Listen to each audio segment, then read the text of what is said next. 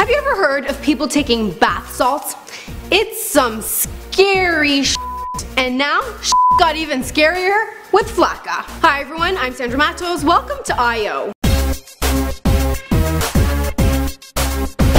In South Florida, a new drug has emerged and it's worse than taking bath salts. The drug is called Flakka and it's composed of the same chemicals that you would find in bath salts. It's said to be comparable to high-grade crystal meth or cocaine. Dealers call the drug gravel because it comes in tiny pebbles, which could be snorted, smoked, injected, or just ingested. The name Flakka is still undefined. It may come from a Hispanic slang word that means beautiful, elegant woman who charms all she meets. I can't imagine any woman on Flakka coming off as beautiful or elegant. This stuff makes you go nuts! People who take this drug will hallucinate and think that they see aliens or other crazy stuff. I saw one guy on the show Intervention who was just off his rocker on bath salts. Like this kid, and it was a shame. He was smart, he was cute, he had so much potential, he used to be on TV.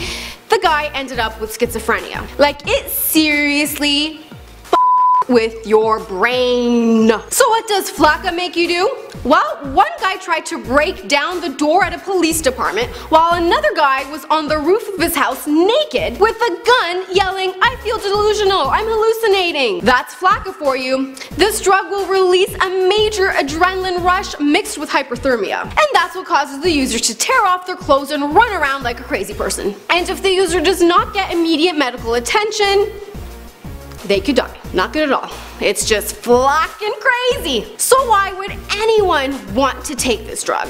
Anyway, don't take drugs. They're not cool. Stay in school. I'm Sandra Matos. Thanks for watching I.O.